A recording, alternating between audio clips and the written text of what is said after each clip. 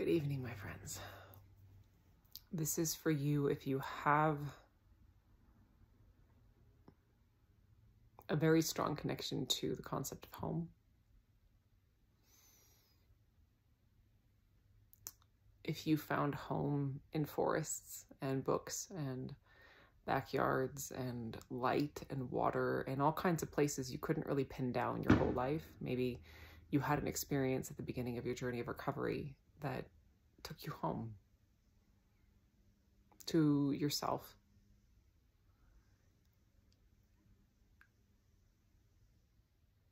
But also, this is my story.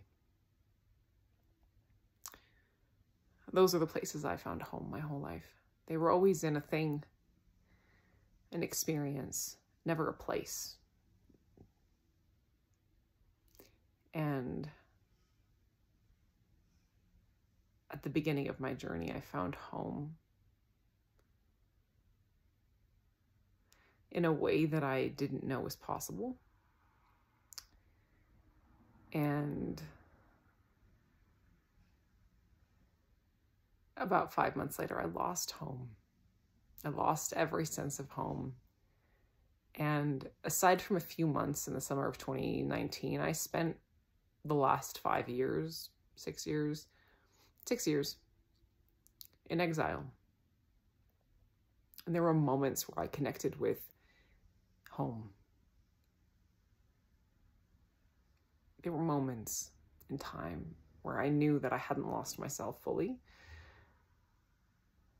that I could reach out and touch myself. I could touch home. I could touch the ground and know that I wasn't fully lost.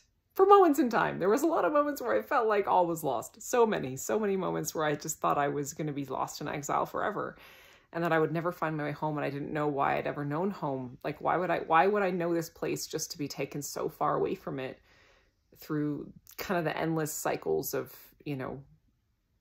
recovery. It was just so many cycles of working through all the things that had kept me separated from home, these endless mountains and valleys and trenches of recovery that it was one more thing after another, trying to work my way back to that place. And it just didn't work. Like, it was just, I was in that for so long, for so many different reasons, both during and after recovery, that I just thought I would never get home. I was, and it's all I wanted. It's all I've ever wanted. It's the thing I've cried about, I think, the most and prayed about the most, is I just want to go home. Like, I just don't care about anything else. I don't care. At the end of the day, that's it. That's all I care about. And one of the things I got hooked on or stuck on earlier in recovery was this idea that I would always find home the same way. I think I would always find it at the beginning when I had my relapse. I tried to go back to rounds because it was like, well, I found them in rounds. Maybe I'll find it there again. And then I'll find it in nature because I found it there. And then I'll find it in music, which didn't always work. Or I'll find it in certain people, which didn't work. It just didn't, the old familiar pathways home just didn't work. And I think I just kind of gave up at some point unconsciously. I think I forgot that I was looking for home, and I just went on a trip this last weekend, and home found me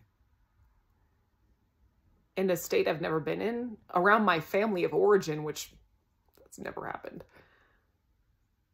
I closed on my house the day that home found me. I took a 10-hour trip, fell asleep at 3:30 in the morning, woke up at 9:30, and immediately I felt home the second I woke up that morning, and I don't know why.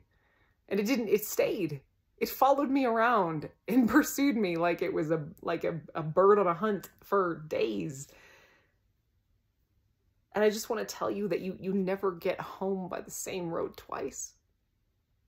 I don't think you do. Ever. Ever.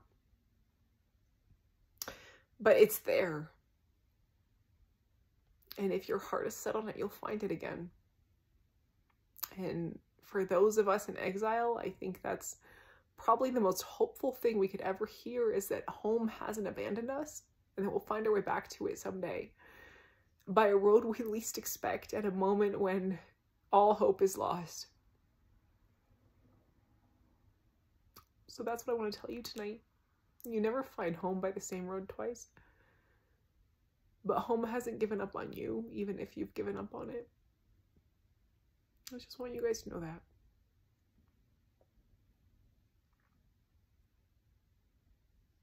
I love all of you. You'll find your way home, promise.